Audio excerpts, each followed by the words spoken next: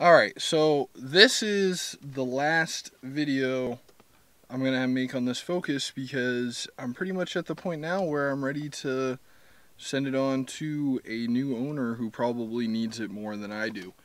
Let me close the sunroof for lighting purposes. Let's just talk about the short story we have with this on Kyle's Cars.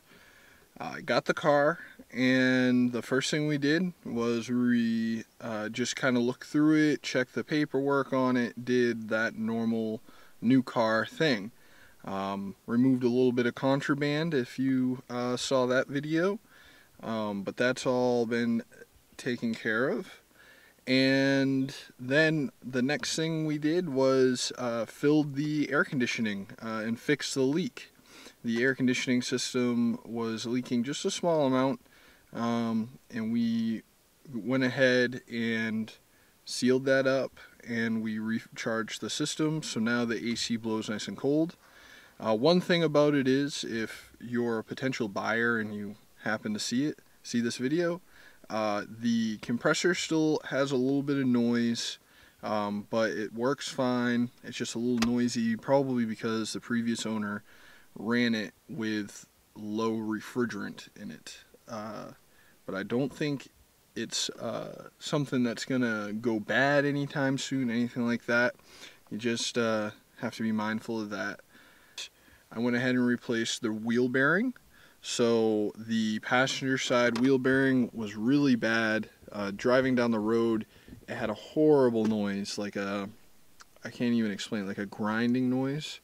And I tried to get it on camera once, but I just wasn't picking up the audio. Just the rest of the, regular car noises were kind of drowning it out for a camera microphone. But it was very noisy to me. So I went ahead and replaced that, put a new bearing in there, which we made a video about. One thing that I don't have a video on, but that I did, was I replaced the front tires on this. So it has pretty nice front tires. The back tires are good and inspectable, but they're not as new as the front ones. And then now, in this video, we're replacing the quarter glass. So that part of it will be all good to go. And just to run down some of the info on the car, it's a 2002 Ford Focus ZTS Mach Audio Edition. So basically it has the upgraded audio system in it with the factory subwoofer and all that fun stuff. So it's not something that somebody threw together from Walmart parts or eBay parts. This is a legitimate sound system, all good to go. So start it up real quick. So let's look at everything here. Right now there's no check engine light, no ABS, no SRS lights, but the battery light is on. I checked the voltage of the system with my scan tool, and yeah, if you can maybe hear just that little whine from the air conditioner, but I checked the voltage on that with my scan tool, and it's reading 15 volts. So what I think is going on is it's throwing that light because the voltage is too high, but it's not like crazy high. Possibly in the future you might have to replace the alternator, because that's going to stress the alternator over time running at 15 volts all the time. But for now it's not going to hurt anything.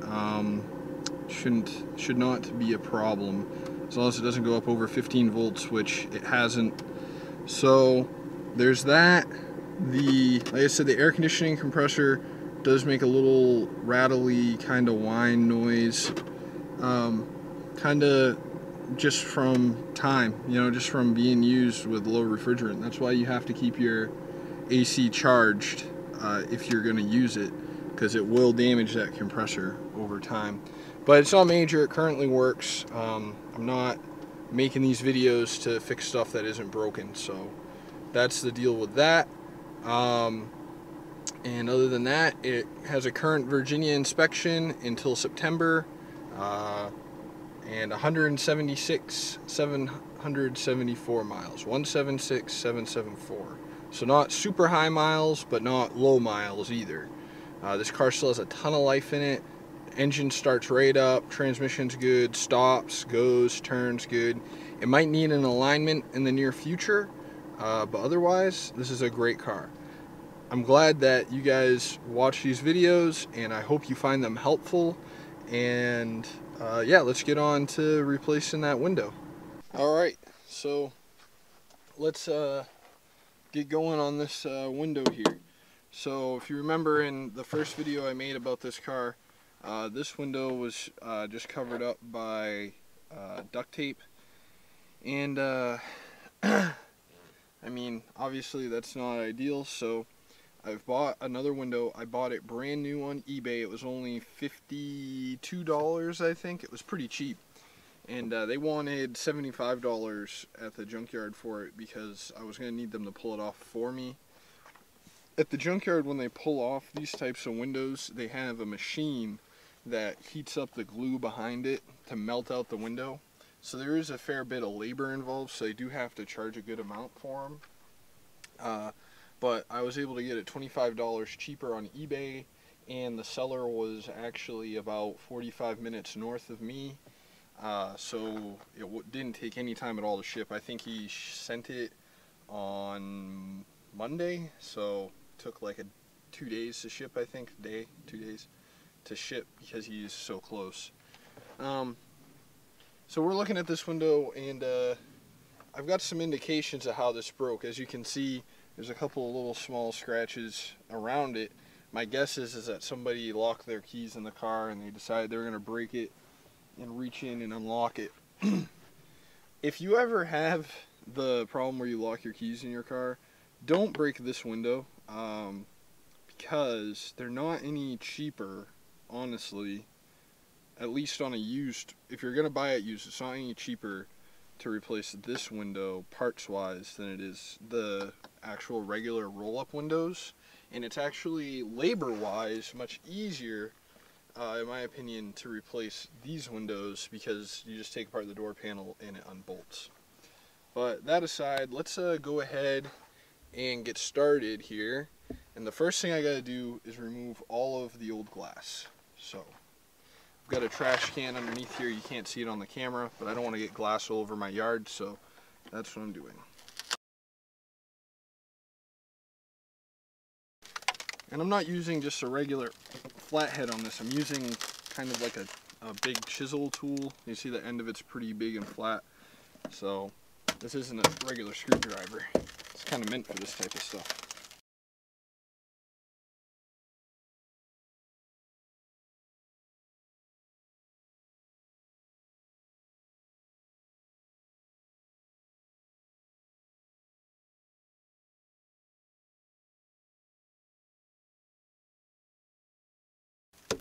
I've already cut my hands.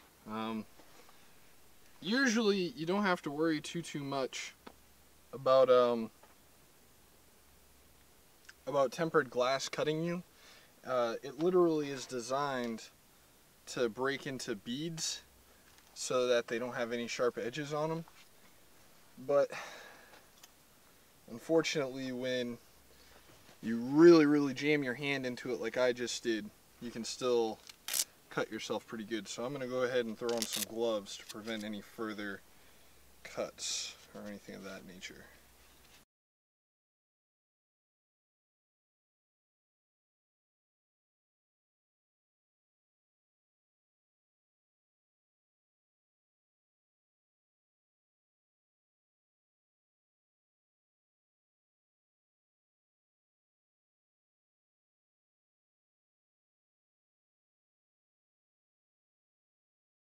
Got all the old glass off, and in the process I got most of the old adhesive off, which I'm not sure if I think that's a good thing or a bad thing. I kind of wanted to leave a small layer of adhesive in it, but I think we'll be fine with it just the way it is.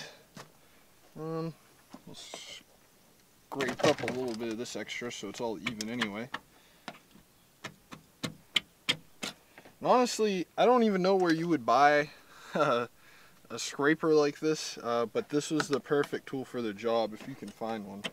I'll try to find one on Amazon and throw that link in the description for you guys that are getting ready to do this job yourself. So I'm still gonna have to go ahead and vacuum out the inside of the car, but at least I've got a good start on it. Okay, so before I made this video, I've only replaced, like actually installed, one window before. I've removed a bunch when I worked at the junkyard with the aforementioned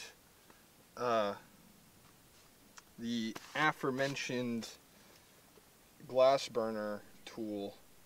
So I knew kind of what was behind this and how this was going to come out, but the only window I've ever replaced was a back window on my F-250 before this one. And sorry, I'm still bleeding like a stuffed pig. So on that F-250 window, before I went to put it in, I went to the parts store and I asked the guy in the parts store what he thought I should use, and he pointed me to this 3M stuff. It's a molding and trim adhesive type of thing,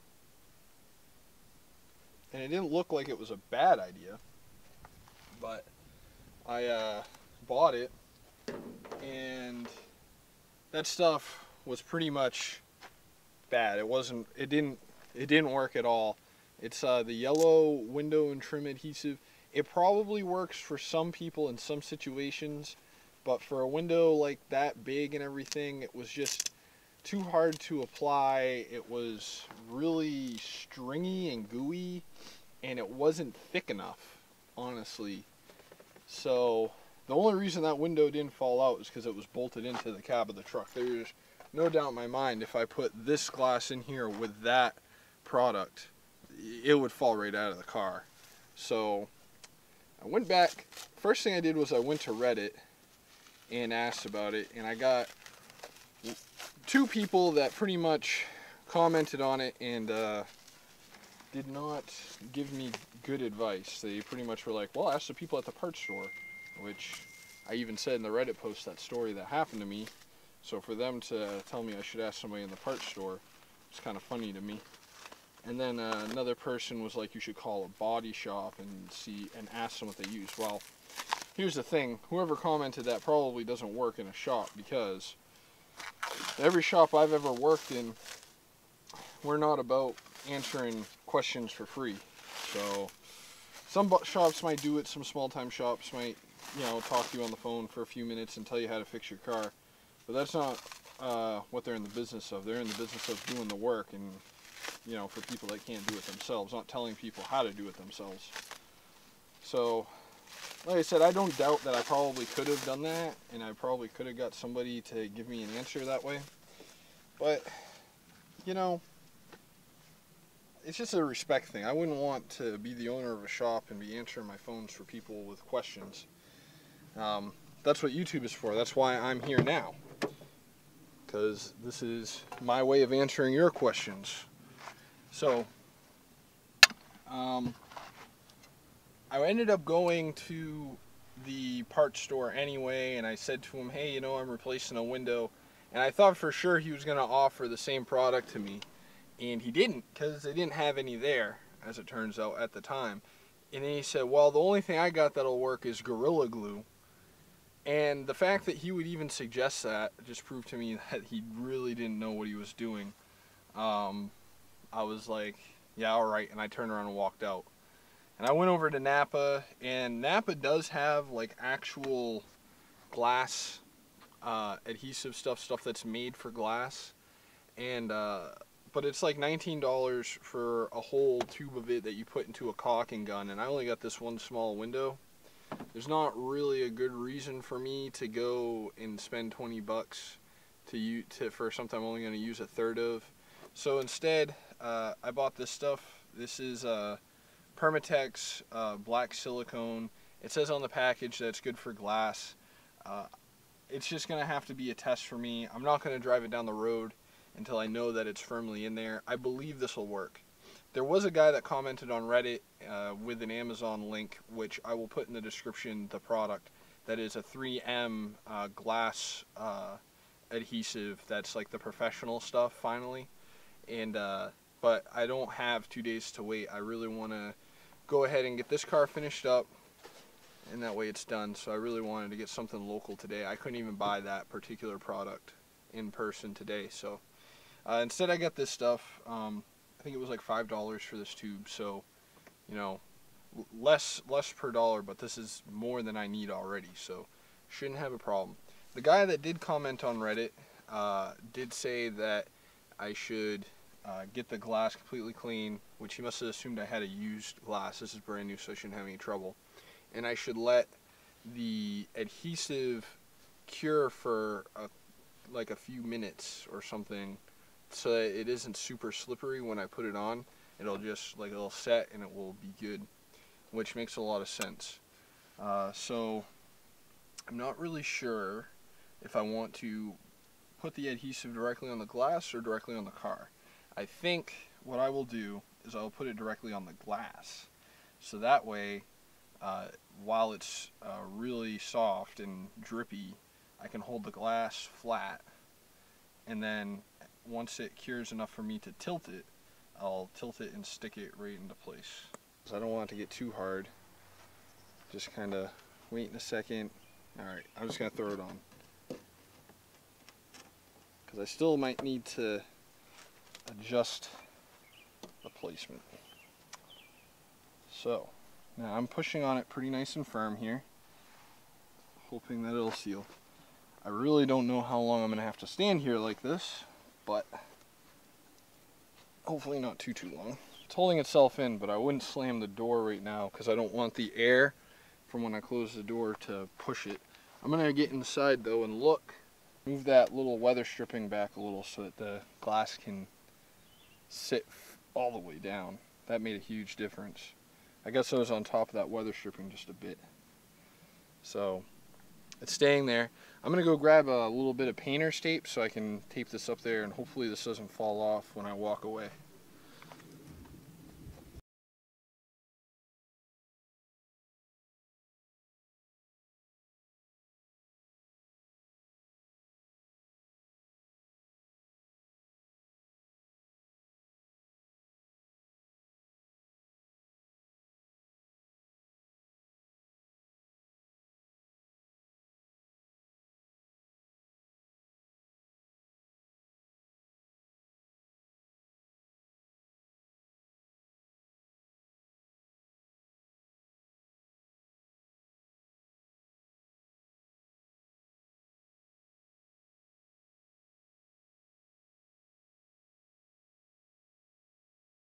Alright, so the next thing I guess I'm going to do is go ahead and clean out this car completely so that I can post it for sale. And some of you guys, I think I might use this video in my Craigslist ad for it. So some of you might actually be the potential buyer for it, maybe not. But because I got nothing to hide. I mean, I pretty much bought that car just to do some projects on for YouTube. I mean, it's not really something I'm trying to make money on here. Just gonna sell it for what it's worth and get back what I have into it and have some good videos, because I don't make any money from these videos, so just basically gonna break even on that car. But I really hope that you all found it very useful. The information that I've shown quite useful.